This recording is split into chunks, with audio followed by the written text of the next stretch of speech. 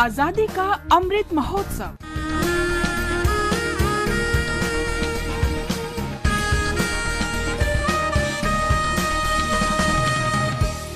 Azadi Ka Safar with AIR News.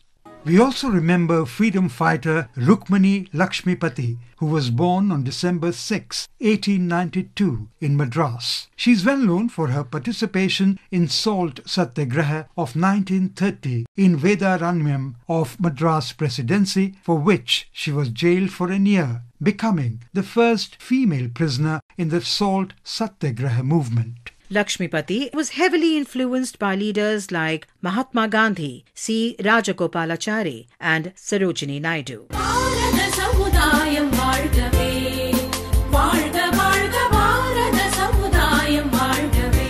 In 1934, Lakshmipathi was elected to the Madras Legislative Council. 3 years later, she became the first woman to become a member of the Legislative Assembly. In 1946, Lakshmipathi served as Minister of Health in the Madras Presidency cabinet, becoming the first woman minister in the state. She died on the 6th of August 1951. In 1997, the Government of India issued a postage stamp in her honor. We salute this great satyagrahi.